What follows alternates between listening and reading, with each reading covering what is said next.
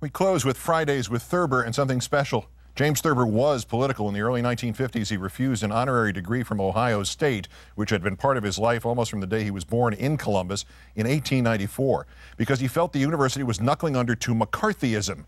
He was political, but rarely was his writing. Yet tonight, from Michael J. Rosen's 1994 compilation, People Have More Fun Than Anybody, a Thurber story from 1956 that starts off innocently enough, and then suddenly gives Richard Nixon and then Joe McCarthy himself a quick kick in the index.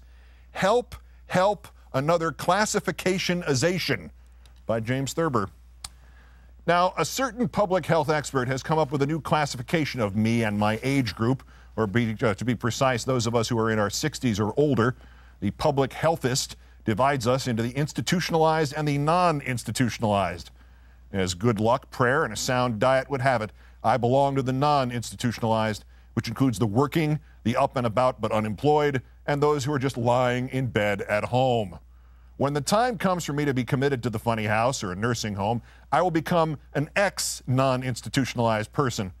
If and when, upon good behavior, I shall be released in the custody of my family, my designation will then be that of an un-ex-non-institutionalized person. When I'm put back in after raising hell on 3rd Avenue, breaking up Nixon rallies, and other subversive conduct, my new tag will be, as any modern child could tell you at a glance, non-institutionalized. I do not propose to take it lying down when I am dragged back to the institution, and I have a plan already worked out to plague the public health expert in charge till hell won't have it.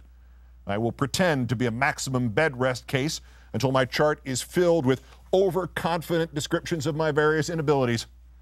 Then one bright day, when the healthist makes his rounds, I will be hanging from the chandelier in my room, not by my neck, but by my heels, and reciting without missing a word or rhyme all of The Prisoner of Chillon.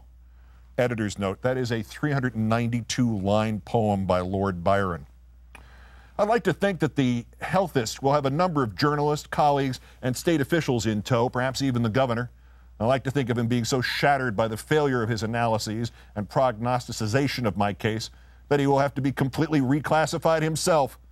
Oh, I shall be able to handle him, have no fear of that. Come, come, Mr. Turble, he will say with a firmness showing clear signs of crumble. Be a good statistic now for these gentlemen and shake hands with the governor. The governor wishes to shake hands with me, I'll reply. You'll have to lie down on his back. I intend to hang here until I've finished intimations of immortality. It will be a great, if considerably confused, victory for me. I had planned to veer off here into one of my attacks on the isationizers who have deformed and bloated our language by isationizing almost every noun and adjective ending in al. But I've decided to conserve my strength for that triumphant day in the funny house or the nursing home. However, I have enough strength for one crack in conclusion. The public figures in America who are largely responsible for the beating English has taken and is still taking don't seem to realize that they are playing verbally into the hands of the communists. Nothing reduces the shape, color, and vitality of individuality so much as isationizing people into a colorless lump of category. I have viewed with alarm this many a year the decline of the spoken word. The trend toward massive meaninglessness got its greatest boost, if you haven't caught my alarms in the past, during the McCarthage period, when there seemed to be an unspoken slogan incidental to the attack on everything all along the line. The slogan was lingua delenda est. Editor's second note, that translates from the Latin as language is to be destroyed. I fell asleep upon this ominous Latin phrase recently and dreamed a nightmare. I may be overexerting myself, but I'm going to tell what it was anyway. 2 men in uniforms were measuring me for a uniform just like theirs. One man had no mouth, and the other one had no ears, and their names, displayed on badges, were Tweedledum and Tweedledeaf. When they got me dressed up in a kind of gray straitjacket, Tweedledeaf said, "It makes you look like everybody else. Does it make you feel like everybody else?" "Yes," I said.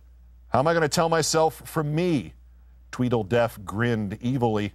"I can't hear what you're saying," he said, "but Tweedledum can. If you want any information, ask him." I was about to protest that Tweedledum couldn't say anything, but I realized it wouldn't do any good, whatever I said. An amusing thought has just struck me, said Tweedledef.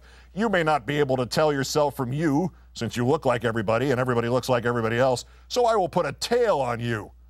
And he put a tail on me, a big, chesty tail and a dark suit whose derby kept going up and down his forehead as he slowly chewed something.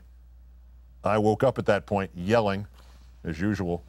I have put down this little description not so much to amuse or frighten anybody as to have a record of it in case my memory should succumb to the obliterating processes of age.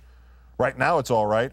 Right now my classification chart reads as follows: sex, male, age, going on 62, color of moods, grayish black, height, indeterminate because of ducking, occupation, sympathizer with lost or unpopular causes, social status, subject to change without notice, non-institutionalized. I'll see you in the funny house. Help, Help, another classification-ization by James Thurber. That's Countdown. I'm Keith Olbermann. We'll see you Tuesday. Good night and good luck.